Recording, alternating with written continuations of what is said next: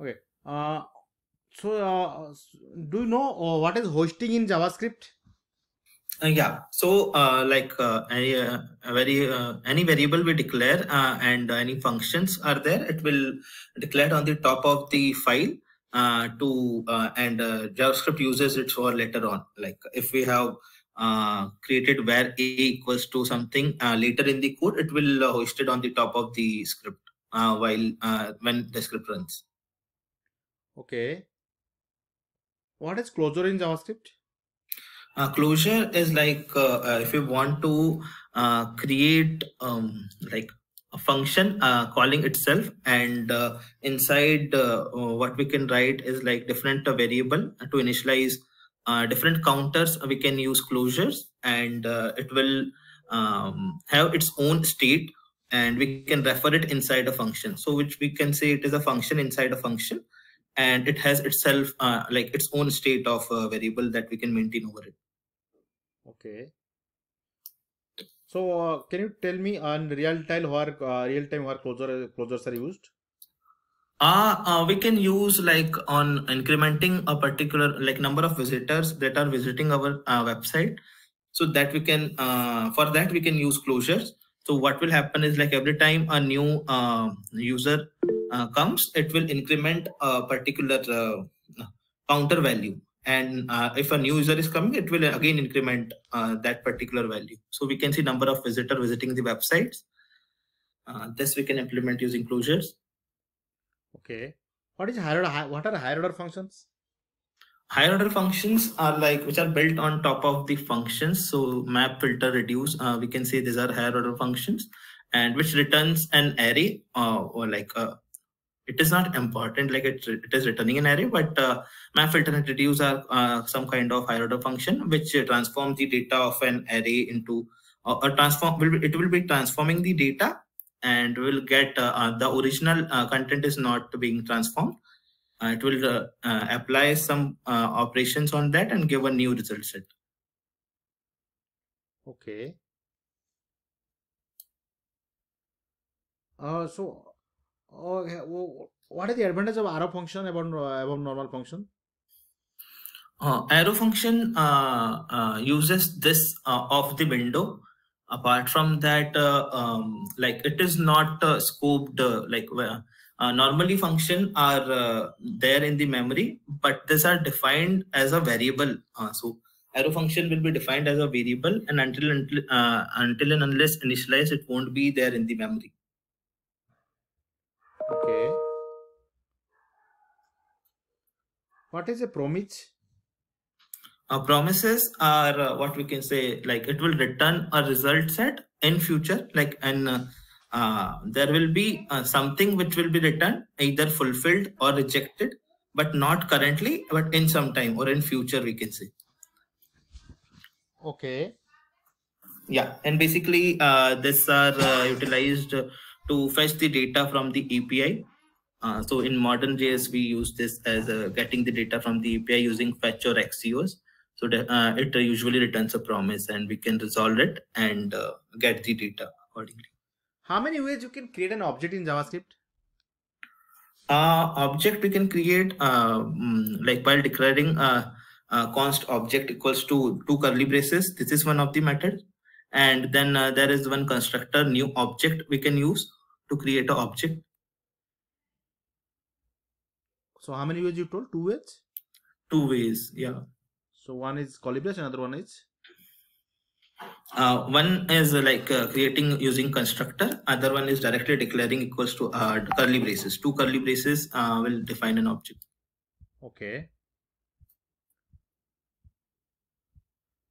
Like what is memorization? Memorization is like we can store a particular value, and while again fetching or doing that operation, if the value is stored, it will return from the memorized value. Otherwise, it will again operate and give the operation, store that again in the value, and then it will be returned. So why it is needed? Memorization is needed like so you can tell, not. yeah, what is the advantage of memorization? You can tell me. Yeah, advantage is like not to compute the operation again and again.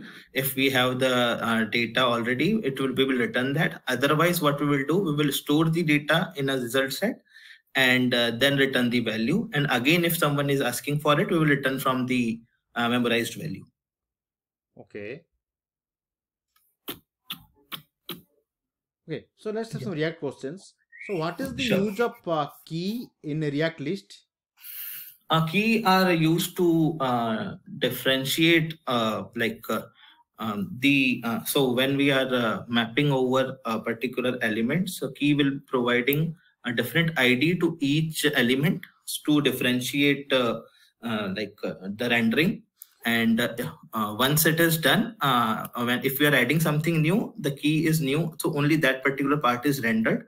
If not, every time we are giving a new key, so whole thing is going to render. Or if we are not having a key, whole thing is going to render. But if we are having key, so only the new key added will be going to rendered in our div. Okay, what happened like in a list? So if we pass all the key same value, it will not render? It will render, but it will compute again and again. So suppose there are 10 objects, so 10 times it will run and compute. If we are adding a unique keys, so only once like new elements are added. If you are adding a new element in that list, so only once that rendering will happen for a new element. But if not, we are not using keys properly, so whole 10 elements are going to be rendered. Okay. Can you tell me different types of React hooks you have used?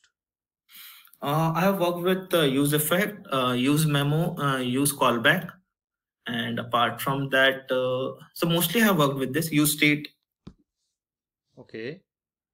So how can you implement React lifecycle methods using React lifecycle methods in React functional using React functional components? We can use effect. So what we have in use effect is like a dependency array. At the end, like use effect will be having a dependency array. So if it is blank, only once it will run use effect only once. If we pass a certain dependency into this, so it will run every time that particular dependency changes. And we can unmount a particular code, a particular piece of, so we can write a cleanup function. So at the whatever function we are writing, at the end we can write a cleanup function, and in that we can specify the code to destroy the component we want to, destroy the divs we want. So that we can do. Okay. How do you optimize large list in React? We can use virtualization for this. So those lists which are getting rendered only like suppose 10 elements are there, only 10 like 10 objects are going to rendered. Apart from that, when user scrolls, so new API request will be go and it will fetch the new data. So that is called pagination. Yeah. Okay. We can use virtualization, which is based on like we don't have to call API again and again, but data will be rendered 10 for each. So in use effect, we write certain code. So you are telling you means if I have to show 100 elements present in for one product or one search. So at a time I'll call all the 100 elements in API and keep it in UI. You are telling? You told you not call API again and again. No, I am telling like if we have 100 elements in our React code, and that also we need to render on the UI in an efficient way. Only 10 we are going to render, so that we can do using virtualization. I'm not sure about the code what we are going to write, but virtualization we can use here. I need to look into the code like how it works. Okay. But yeah. How do you use React query for data fetching? React query, I'm not worked with it much. Okay. So, yeah, we have worked on Axios to get the data, and apart from that, for the global management, we have used Redux. Okay. So what is the like you can tell like how do you connect Redux to a React component? We can use so there will be a store and that store will be wrapping whole application. So we'll be writing a context over it, and like Redux store, we will pass that store, and then we can write our own slices, and we can use those particular slices in our component using use selector, and we can write our own dispatch action methods to like update the value in the Redux store. Okay. So have you used React suspense? Yes. Can you tell me what you used? Yeah, so what we do is like suppose we have a very big bundle. So to break that bundle into small chunks, what we will do, only data we are rendering, that particular part will be fetched, and our bundle will be divided into small chunks, and it will be on demand basis. So whatever component we are asking for, that particular chunk will be rendered. So this we can achieve by using suspense. Okay. Yeah. How do you do DOM manipulation in React? DOM manipulation we can do by using set state. So what we will be doing is like we are going to dispatch an action, and using the use state hook, and the set part in that particular hook, and that is used to manipulate the DOM in the React. So every time that changes, our components get re-rendered and our DOM gets manipulated. Okay. So how do you handle errors in JavaScript? We can use try catch and wrap our functions or API calls inside that, and we can catch the exceptions, and accordingly we can execute the code that we want to. So suppose we want to log it or throw as an error, we can do that. Okay. If I'll ask you to implement a drag and drop feature, so how will you implement? Drag and drop, I did not got the opportunity to work with drag and drop as of now, but I guess we get the offsets X and Y for that. Okay. And whenever we are dragging that particular div, we will get the X value and Y value for that across the page, and we can set it like whatever the last position of our cursor is, we can set it there, and we can update it in the state. And now next time when we are going to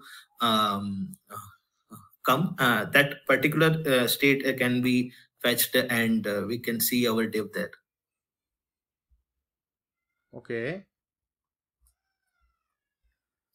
How can you create a custom React hook to debounce a function? We can write a custom function using, so what we can do is like we can use set timeout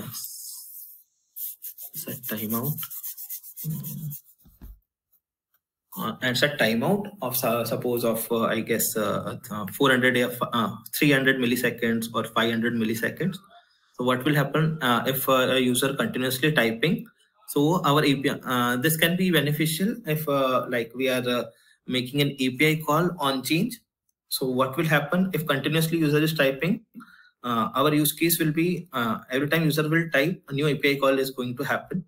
So to prevent that, we can write a debounce function. So for suppose a delay of 300 or 500 microseconds that we can do, and in certain set timeout, we can give that particular API call, and every time user clicks, it got resets, and every time, and if there is a difference of 300 milliseconds, then the API call is going to be there. Apart from that, if not, then it will reset. Okay. On typing. How do you use React with webhook and Babel? Can you repeat? How do you use React with webhook? Oh, sorry, Webpack. Webpack. Yeah. Yeah. So Webpack is a type of a bundler that we can use to bundle our application, and Babel is something that was used to transpile the JSX code into JavaScript, JSX or TSX code into TypeScript. So that we can combine and use, and there are Webpack uses, I guess, Create React app uses Webpack. And nowadays, there are new bundlers like White or Parcel that we can use. Okay. So how you create a React project? Which way you prefer to create? Have you used Byte? Yeah, currently we are working with White. Okay. So what are these? But yeah. Tell me. But we can also configure our own React app. Like we can use Webpack. So there are few commands that install the Webpack in our application, and then we have Webpack config file. Inside that we define our scripts, or same for White also. In White config.ts file, we can define our parameters to use React and Weeble presets that we can configure, and we can create our own React app using that. So like we are not using anything that is already there. We are creating everything from scratch. Okay. So can you explain the box model and its component? I'm not sure about, like, can you repeat the question? Box model. No, I'm not. In CSS.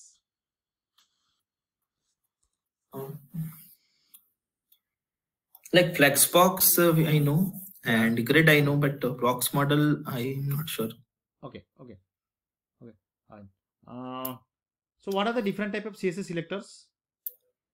We have IDs, classes, and that particular element. Suppose if P or div or H1 that we can directly use to select. Otherwise, we have classes and IDs. Okay.